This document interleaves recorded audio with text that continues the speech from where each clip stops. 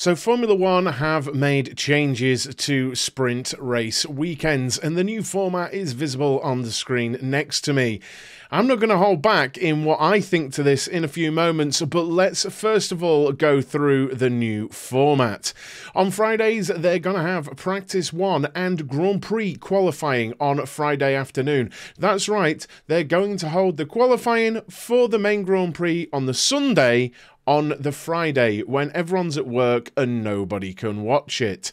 And on Saturday, they're calling it Sprint Saturday. You're going to have the Sprint Shootout, which we'll look at in a moment, and the F1 Sprint Race. And then on Sunday, the main Grand Prix. What do you think to this new structure? Let me know down in the comments, and we're going to get into the detail of it just now. Now, as I've just said, the Friday qualifying session is in fact going to be for the Sunday Grand Prix, and on the Saturday, Sprint Saturdays, we're going to have the Sprint Shootout, which does not affect the starting order of Sunday's Grand Prix, but it is for the sprint race. So what is a Sprint Shootout? Well, let me tell you, it's going to have 3 parts to it, just like normal, and Q1 will have a 12-minute session with a mandatory medium tyre, with the 5 slowest cars eliminated. Q2 will be 10 minutes with mandatory medium tyre, 5 cars eliminated, and Q3 will be 8 minutes with mandatory soft tyre. And this is for the grid for the sprint race. So in no way does the sprint race affect the Grand Prix or have anything to do with the Grand Prix. Now, look, I'd like to know your opinions now of this in the chat. Oh, sorry, the comments down below to use to streaming. I've seen all of this coming out now, and I've just had to make a video straight away about it and just air my view on it. I think this is short-sighted. I think it's pointless. I'm yet to see anyone give me a good reason why these even exist. And honestly, I think it's pandering to a fan base that isn't going to be involved in Formula One in 10 years' time anyway, unless Formula One continues to completely change its own identity into something that isn't Formula One that everyone's recognised for the past X number of years. I think Formula One is going down somewhat of a dangerous path in changing its own heritage and identity in order to pander to a short-sighted and narrow sort of fan base, which really are only in it for the clicks and are only in it for the drama, which is somewhat manufactured anyway in order to keep them interesting.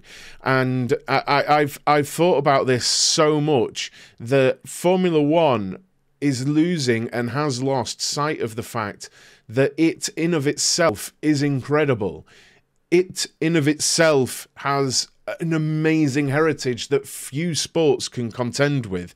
There are really few sports that can really match up to the heritage, the global nature, and what Formula One has been throughout its history and the excitement of which it brings. Now, of course, there are other motorsports, there are other sports, but I'm a Formula One fan, and I'm now at the point where I'm worried that people are getting blinded by marketing. Now, look, I've said this forever, basically, that the only good sprint races that have happened have been corrections to poor qualifying situations.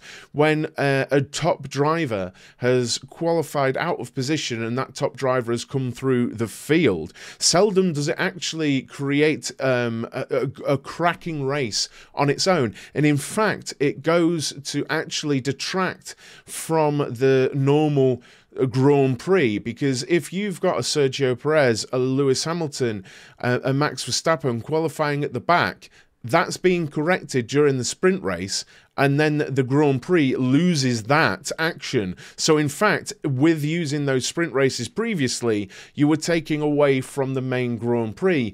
Now, I know throughout my content and throughout doing my live streams, lots of people say they enjoy them, But I've never really had a reason why other than I enjoy them. And I would really like to know why, because now all we're going to see is even more preservation, self-preservation for the teams and the cars. They don't care about them. They don't care about them. This is a completely manufactured situation where they're trying to appeal to the TikTok instant gratification generation, when really that isn't the sport. And we could, I mean, it's a digression, but I could even go down the path of we can't have safety car endings. Of course we can. Of course we can. Everyone's saying we need to finish under green flag and it be racing. Would you fly to Baku and say we're having a one-lap Grand Prix? No, you wouldn't. It's insane to say that. So why we've got this recent, and it is an extremely recent fixation on green lap finishing, I'll never know, because it's never been a thing. It's never been an issue until extremely recently. But for me, this is a huge no. And look, it sounds dramatic, but, you know, when you love a sport, when you're invested in a sport, it means a lot to you. And people who are into football and have a football team, or maybe you're from America and you're into baseball and you have a baseball team, if you're invested in something, then it means a hell of a lot to you. And I find the way which Formula One is shedding itself of its identity, its history, its heritage, and what it's always meant, I find it almost offensive, honestly, because Formula One has always been the biggest test. It's always been, apart from maybe a Le Mans 24 hours, that kind of thing, but it's always been about being the pinnacle, a Grand Prix, not a sprint race. It isn't that. And can I just say, they're going half-assed on the sprint race anyway. It's the most redundant idea ever that's been created by people even older than me, frankly, that are sitting around a table going, oh, this sounds like a good idea. Yes. But really, it's just to get more people watching for 20 minutes on a Saturday afternoon, which, this isn't Formula One. This isn't Formula One. Now, I don't think anyone's going to watch this video for this long, but I have to say it, this isn't Formula One. There are other series in the world that have shorter races, that have quick-fire races. British touring cars, there's nothing wrong with British touring car, but it has 3 races a day that are shorter, quick-fire, they have reverse grids and different things like that. Watch that. It's great racing, but that isn't Formula One, and it's not trying to be.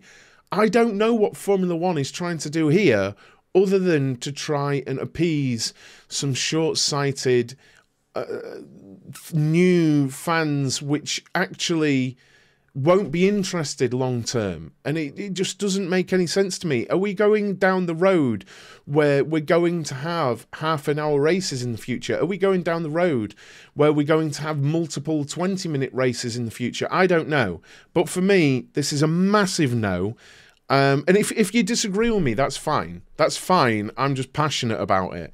I'd love to know the reason why. If you like them, why? And I'd rather, if you do like them, that you don't just mention a correction of qualification, basically, where one driver that shouldn't be starting at the back has started at the back, because all that's doing, like I've already mentioned, is taking away from the action of the Grand Prix. Now, I know these are going to be separate now, but that just makes them even more pointless. I don't get it. It's not for me, and I'm really worried about the future of Formula One going down this road. I can't help it. But I would love to know your opinions, guys. Please do make sure you hit that like button, comment down below, and subscribe to the channel. Thank you.